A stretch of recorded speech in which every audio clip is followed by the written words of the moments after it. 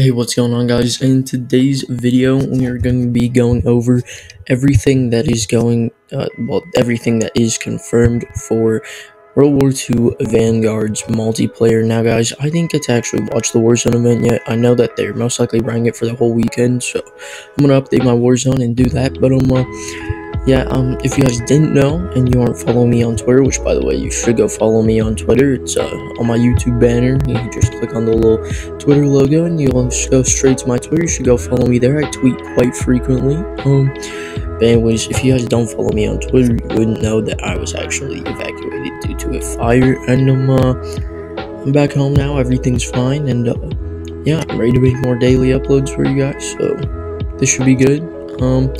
Yeah, now in today's video, we are going to be covering everything that is confirmed, not leaks, nothing like that, confirmed for World War II Vanguard's multiplayer. I'm also going to have a video at a later date for the campaign of World War II Vanguard, and also covering everything confirmed for zombies for World War II Vanguard.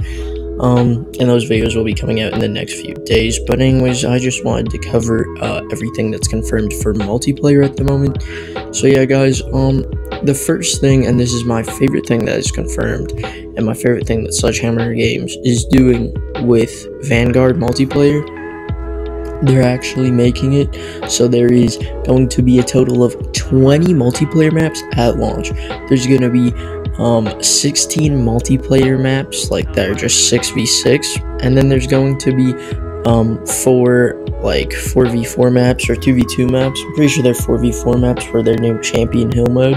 Another thing is all of the maps for this game are going to be taking places in a bunch of different areas. It's not just going to be like, you know, certain areas, like one certain area and just a bunch of areas inside of that certain area, like they kind of did with some of the Cold War maps and some of the Modern Warfare maps.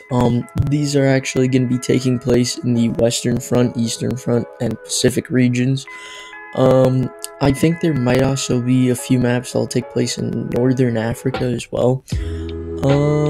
So, you know, we can just honestly basically confirm that these maps are going to be from all around the world, where World War II is being fought, which was basically everywhere. So I mean, they have a lot of things that they can do for creativity for maps, and I really just hope that they don't mess it up, and I don't think they will, because Sledgehammer usually is very creative with their Call of Duty games.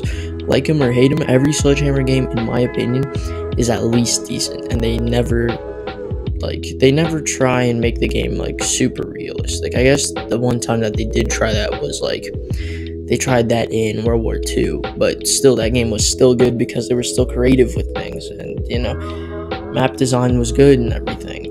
So hopefully that's what we can expect here for World War II Vanguard. I'm gonna assume so because it's Sledgehammer, guys, come on. Apparently all of the maps that Greg Resdorf, I'm sorry if I'm pronouncing your name wrong, Resdorf, I don't know if the D is silent or the S is silent, it's Raydorf, I don't know, I'm sorry, but he's a multiplayer creative director for Sledgehammer Games, if you guys didn't know that. Great guy, from what I can tell.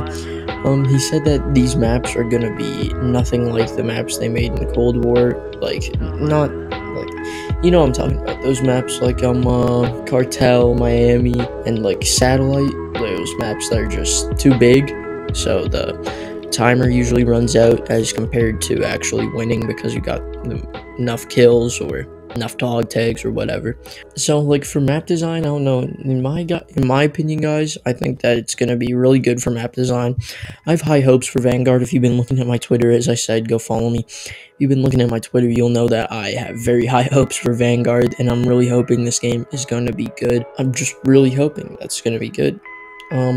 Yeah, no, and another thing that's confirmed that I'm actually very fond of is the Modern Warfare engine. Now, I'm very fond of it. There's a few things I'm not fond of with the Modern Warfare 2019 engine, such as, like, they made mounting with the Modern Warfare 2019 engine, which I really didn't like mounting.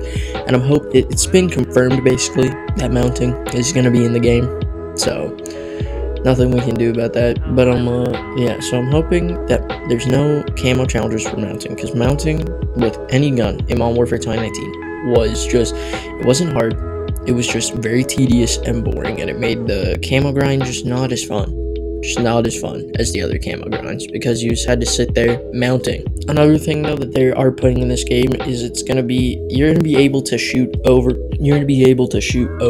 cover without fully peeking your body. So it's basically just like a head glitch. Basically, you're gonna be able to peek your head and your gun over cover when you're behind it and just shoot like that, and you'll most likely be less accurate, just like it is in any other game that has been added into. So it's basically like little peek shooting. So hopefully that isn't too overpowered, and hopefully there's no challenges around that.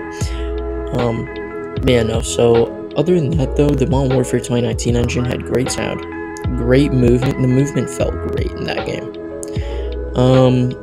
Tactical sprinting was kind of weird. I didn't really like it that much, but it was alright. It wasn't too bad. The Modern Warfare 2019 engine, other than those two things I've mentioned, it's all good in my opinion. The Modern Warfare 2019 engine, I'm happy they're making the game on that.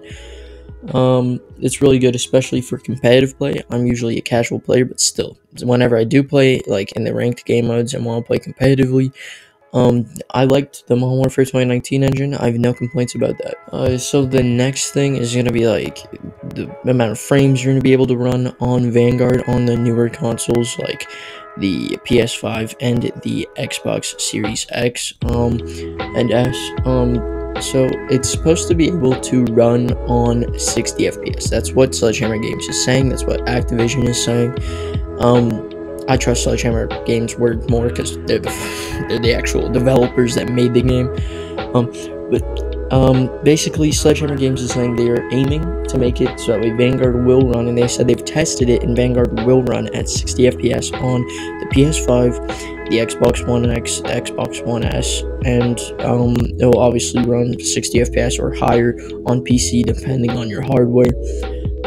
Now, PS4 and the Xbox One, just like the normal Xbox One, they're most likely not going to run it at 60 FPS. They're most likely, I don't have a PS5, so I'll be able to tell you guys what it does run at once I'm actually playing it, because I've pre-ordered the game and everything. I'm ready for when the PlayStation exclusive betas come out and everything. So I'll make sure to tell you guys if it feels like it's running on lower than 60 FPS or if it's running on the normal like 50 to 40 that Cold War and Modern Warfare 2019 get on console, on the older generation consoles. I'm thinking that's what it's going to be like, because they'll probably tone down some of the graphical features, kind of like what they did in Modern Warfare 2019 and in Cold War for the older generation consoles. But other than that though, apparently this game is going to be one of the best looking Call of Duties, and from the trailers I've seen and from people I've talked to who have actually went and watched gameplay of the game before it was even revealed, they all say that it's supposed to be a really good looking game, and the game looks great. A lot of the people are talking about these fire aspects in the game. Apparently the fire looks really good in this game, which if you look at the trailer and you see where his parachute burns up when you're looking up at near the end of it, I thought that looked great. So the entire reveal trailer looked great, but we won't know how great the game actually looks until we've seen it ourselves. But those people that were fortunate enough to go to Sledgehammer Games Studio or Activision and actually watch, I think it was like 10 minutes of a campaign mission and some gameplay of some other things, I'm pretty sure. For those fortunate people, they're all saying that it's going to be one of the best looking Call of Duty experiences we've ever had, even better than Modern Warfare 2019, which in my opinion, Modern Warfare 2019 I thought would be the peak for at least like a year or two for Call of Duty graphics on old gen consoles. But apparently it's supposed to be really good. Now they are going to make it so that way Warzone will just run on the Vanguard engine with the Vanguard mechanics and everything. That way the transition of all the weapons goes seamlessly, unlike the Cold War weapons went into the game, because the Cold War weapons on the Modern Warfare 2019 engine for Warzone they're way too good. So they're wanting to not be making the game's integration of the Vanguard weapons just like they did the Cold War integration of the weapons. So I think this should be pretty good because they both run on the Modern Warfare 2019 engine. It's just that there might be the little peak shooting that I was talking about. I don't really know how to describe it other than just peak shooting. So Other than that though, guys, hopefully you did enjoy. If you did, make sure to drop a like and subscribe. Turn on post notifications because I do upload daily. I will see you guys in the next one if there is a next one. And yeah, guys, subscribe, turn on post notifications for daily Call of Duty news and just content in general. And this has been your boy Discount Technically Wild.